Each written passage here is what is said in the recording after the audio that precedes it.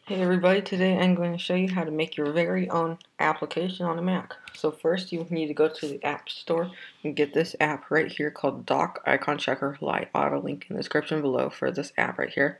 So you want to launch this app, and what it does is it lets you take a picture from your Mac and put it in these two boxes right here, and it puts it in your dock. So you can see Dock Icon Checker Lite's right here, but it's invisible. See, it's running, and that's where your app will go. So you just go to Finder and just say I want to drag this, my logo right here, just drag it right there, and there you go. The app is right there.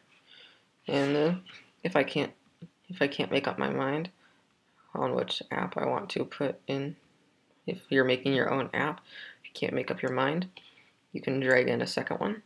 And you can use the 1, 2 arrow key. 1 goes back to the first one, 2 goes to this one. Or you can use your left and right arrow key. So this is the first one.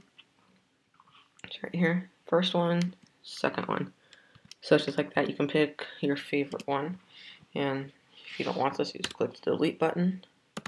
And then I can just do it like that. So if you want to impress your friends by having your very own app, you could use this like this. So this is the first part. Get your app icon in your dock, but you can see it says Dock Icon Checker Lite.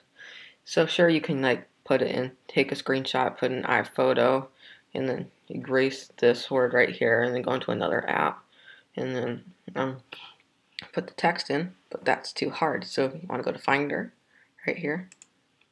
And if you watched on how to rename an app, it's the same. For this app, if you watched it, you know how to rename app. Right click, go to get info. You have the name right here. Make sure you keep .app. If you need more information on how to rename it, I'll have a look at that video. You can look on my channel, or I'll have a link in the description below for that also. Make sure you keep .app, and I'll change it to app436.